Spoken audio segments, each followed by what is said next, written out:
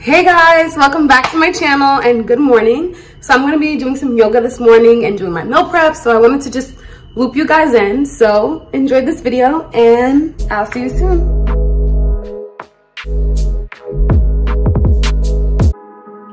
I started my yoga journey about 6 months ago, and when I tell you, it brings another level of peace and tranquility that I couldn't have ever even imagined.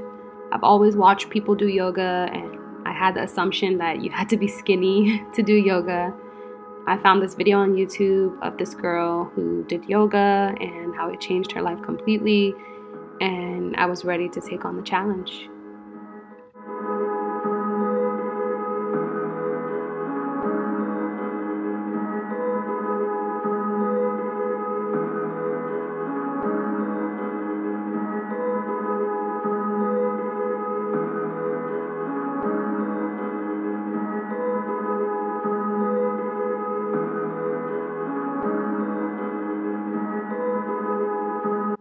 Over the past 4 years, I have been struggling with a disorder called irritable bowel syndrome.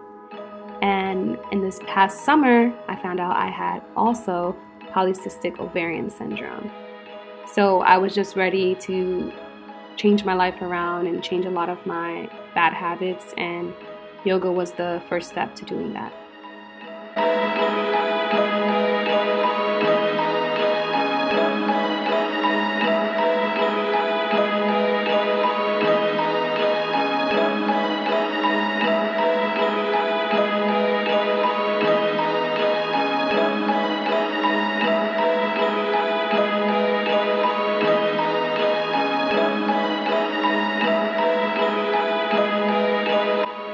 Johns Hopkins University posted an article about the 9 benefits of yoga. It improves strength, balance, and flexibility. It helps with back pain relief.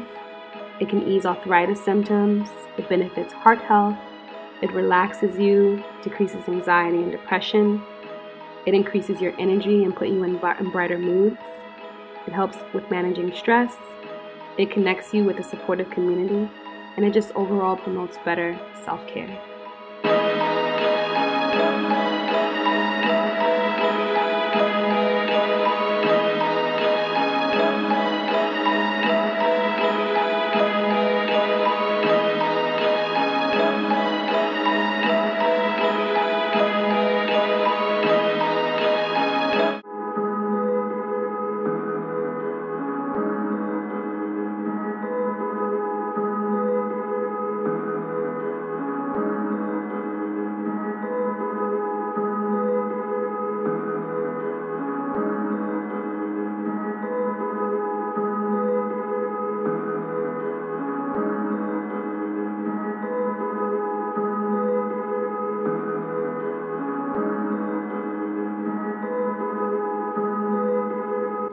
This yoga pose is specific for anxiety and fatigue. It helps with decreasing the two. A lot of the twists and turns that I did in this video also are really good for promoting digestion.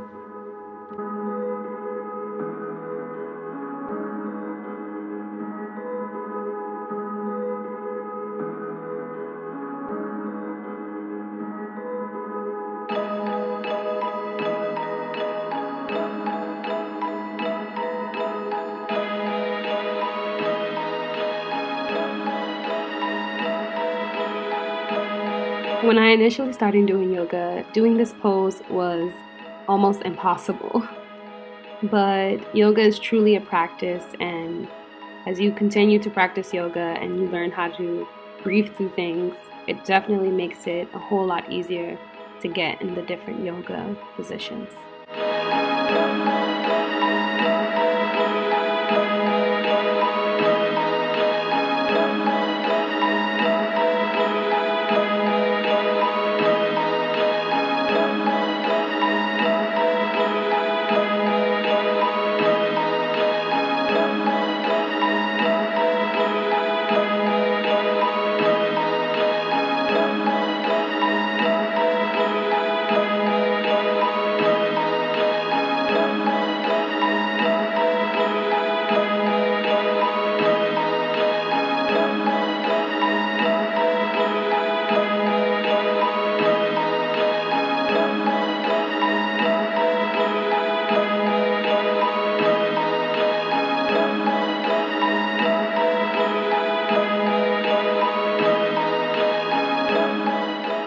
of the things I truly enjoyed the most about this specific yoga journey is just going into Shavasana at the end of each session, which is just a moment where you lay down flat on your back and you just think about all the things that you are grateful for, and you just reward yourself for being on this journey.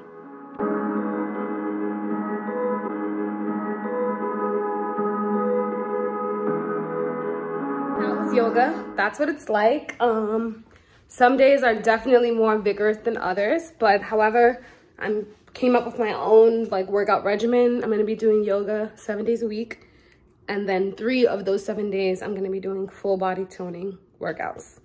So I'm so excited to see what's next. So guys, let's get into this meal prep.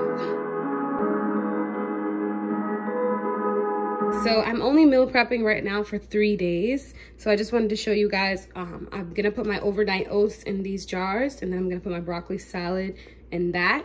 These are the ingredients for the overnight oats. You can screenshot it if you'd like. You can use any oatmeal. I'm using instant oatmeal because I don't really like the way the rolled oats taste. So I'm gonna see how that turns out. This is the ingredients for my broccoli salad. You can literally put whatever you want in it. I was just trying a bunch of new things. I love this type of cheese, so I wanted to try this in this broccoli salad. I love heirloom tomatoes, shredded carrots, red onions. I'm gonna pickle them because I love pickled red onions. Some croutons, some walnuts, the whole 9. That's everything that's going in the broccoli salad. And I'm gonna season the broccoli before I put it into the salad. And now this, I'm not meal prepping. Oh, these avocados are also going in the salad. Now this, I'm not meal prepping, but I just wanted to show you guys what I'm gonna be eating for dinner, because it's so easy to make these veggie burgers. You literally just pop them in the oven for like 15 minutes maybe. And I'm also gonna do the same thing with the sweet potatoes.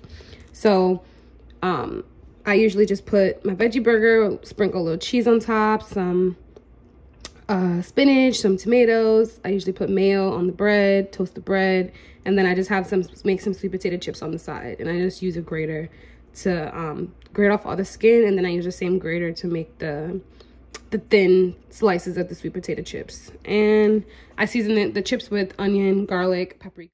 So this is all the ingredients.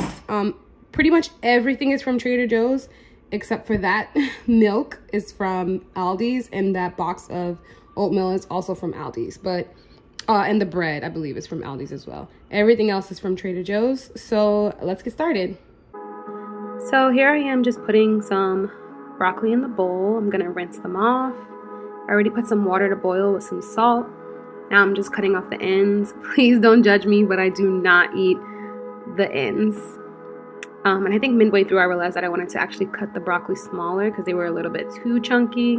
So here I'm just chopping up the broccoli. So after you've cut up all your broccoli, you're just gonna pop them into that water that's been already heating, and then just pop a lid on top and let them cook for about 20 minutes. So then in a separate bowl, you want to slice some red onions pretty thin. You want to pour some white wine vinegar on top, and then just let that sit on the side while you prep the rest of your veggies. So here I'm just gonna put 1 packet of each of the oatmeal packets into each jar. And then I'm going to take 2 scoops of cookie butter and let that microwave for about 30 seconds. In the meantime, I'm going to chop up the banana. You can chop it up how you want. Some people mash it up. I just slice it pretty thin.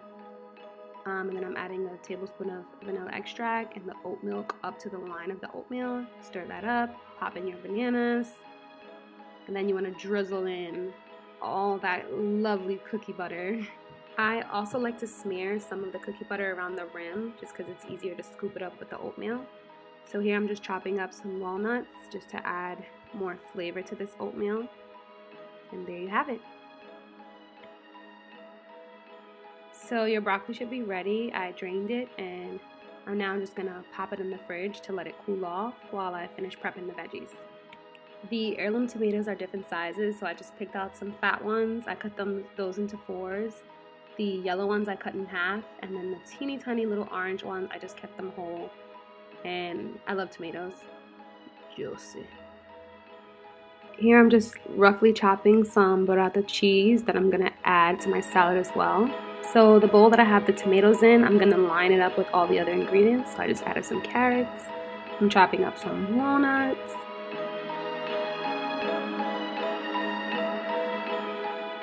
So after you add your pickled onions and some cranberries, it should look like that. Then you want to grab your broccoli out the fridge, season it, salt, pepper, onion, and garlic. Mix that up and add in all the ingredients and mix that up. Finally, I added the cheese and the Italian dressing, and I just added it little at a time. And I kept tasting it because it was so good. Then I added more seasoning to it and just stirred it up, shake it, and here I'm just now eating it, of course, because I'm greedy, and also packing it up, and I just distributed it evenly into the 3 bowls. I added the rest of the burrata cheese that I had left over on top, and then I am going to now put together in little baggies some croutons and an avocado for each day. And that's my breakfast and lunch for the next 3 days.